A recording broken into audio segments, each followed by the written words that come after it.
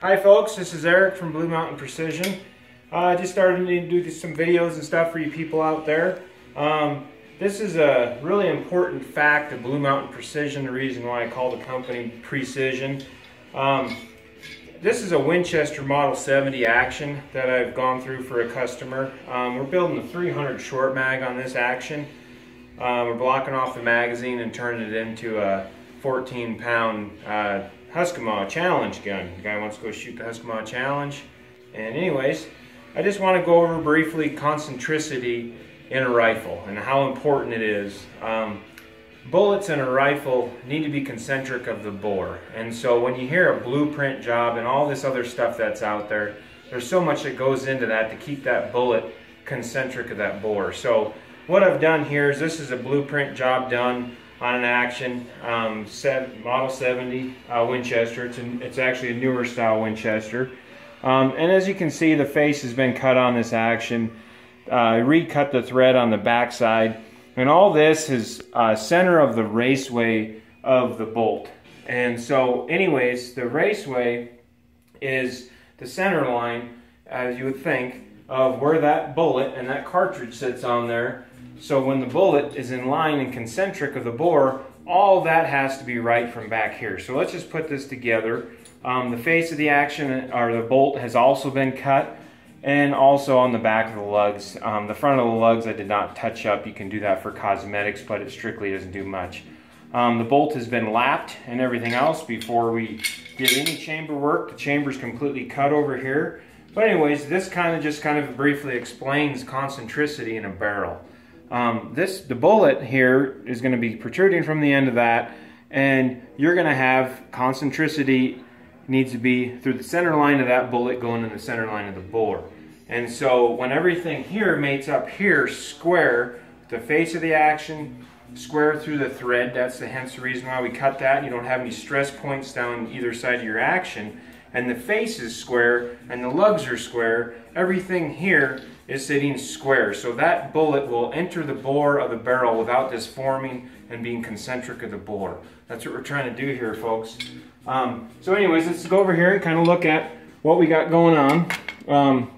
Right now I've got this dial indicator set on the lands of the riflings. Well, let me go forward just a little bit here. Get it in there. And what you're going to see, I'm going to put this, try to get this closer to 0 so you guys have a better reference point there. But anyways, you can see that is perfect right there. It's right there at just 1.5, right 10 thousandths. So this is a 10 thousandths indicator, folks. And what it's doing is, as you can see how concentric that is. So that's where I left the barrel when I was chambering it at the end there.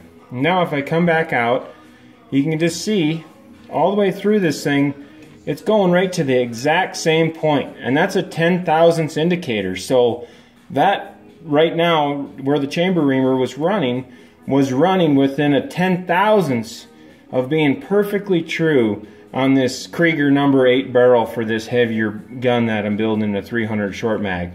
So anyways, you can kind of see that it's just running right on there, right on that 2 to 1.5 mark.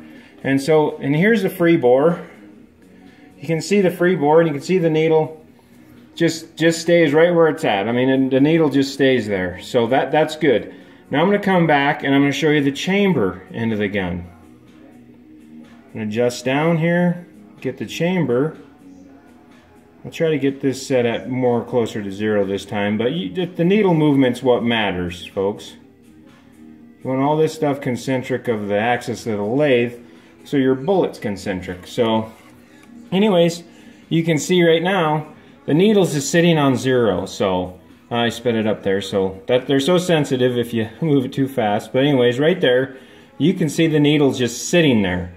And I'm going to keep coming back. It's going to move because of the angle of the case and the angle of the chamber. We're going to come back there about halfway. We're going to check it again. And the needle's just sitting there.